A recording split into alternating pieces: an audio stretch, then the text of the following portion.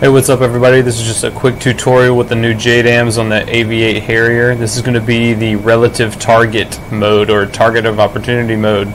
So you want to make sure you have your JDAMs loaded, you want to be in air to ground mode, you want to have your fused settings, and you want to have your master arm off. You want to have your target acquired in the targeting pod. And the next thing you're going to do, you want to use the laser rangefinder to range the target and see it up on your HUD.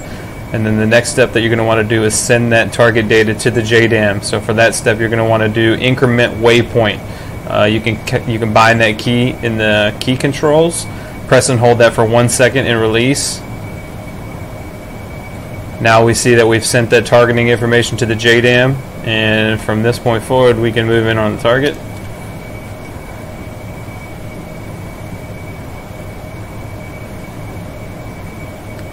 Just like we would with any other JDAM enabled platform.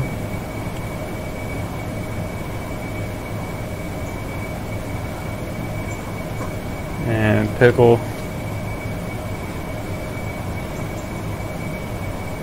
And we can egress as needed.